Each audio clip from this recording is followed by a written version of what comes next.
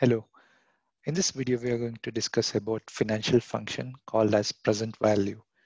With the latest update released by Microsoft, this function is now available in Power BI. Before moving to Power BI, let's look at the definition and the syntax of this function.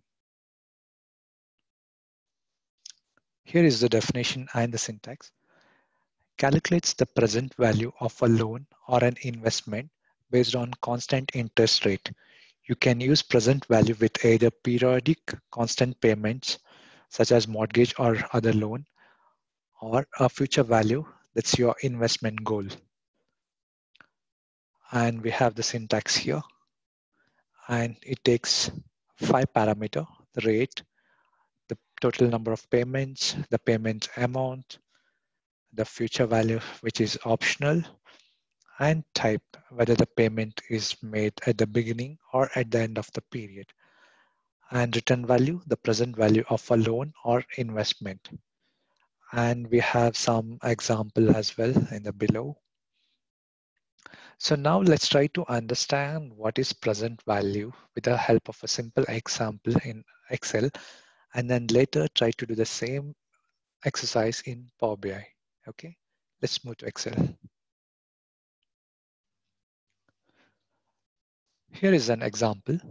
Let's say a person X is earning $1,000 a month, and he can afford to pay an EMI of $500 after meeting all his daily expenses. Okay, so there is a person X and he's earning $1,000 a month, and let's say half of his salary goes into other expense, and he's left with just $500. Okay, and that's the maximum EMI he can afford. Okay, what is the loan amount he can afford at the current interest rate of 8% and maximum tenure of 5 years? Okay, so he can afford to pay an EMI of $500 a month.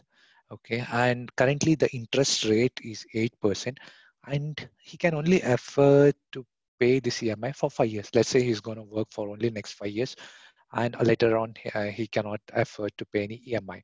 So with this information, let's say what is the maximum loan that person X can afford? Okay, that's what we are trying to do. That is get the present value. So I have this information here, EMI. This is the maximum EMI he can afford month on month. Rate of interest per year, let's say 8%, and it's going to remain constant for the next 5 years. And he can afford this EMI for only for the next 5 years. And he's going to make monthly payment, that is 12. So in a year, he is going to make 12 payments.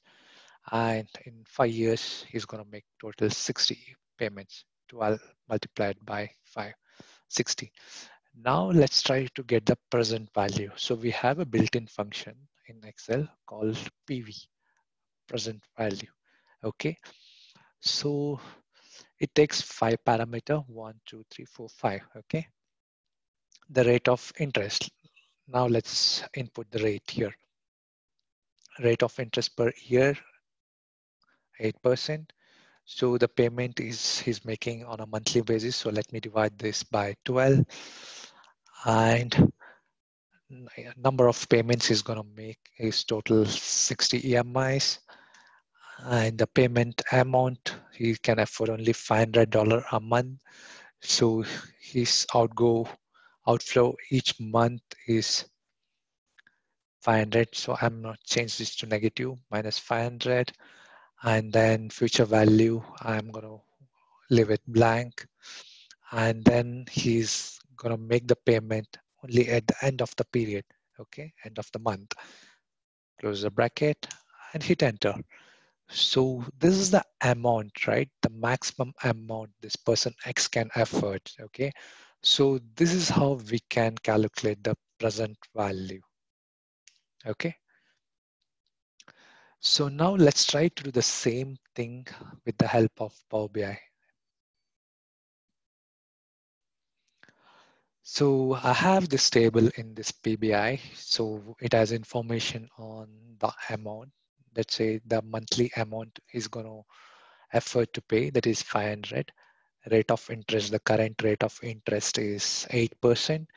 And since he's doing monthly payment for next 5 years, he's going to pay 12 times 5 is 60. That's his EMIs. So with this information, let's try to find the present value, okay?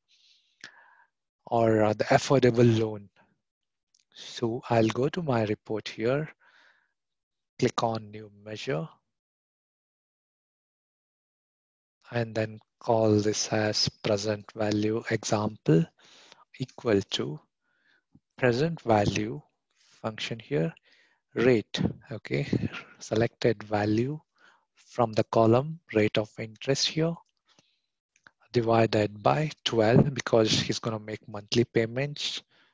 So 12 payments per year, and then number of payments, right? Or a period. He's going to make the payment for 60 months. That is selected value from the column EMIs, that is 60 EMIs, and then payment. So the monthly outflow is $500.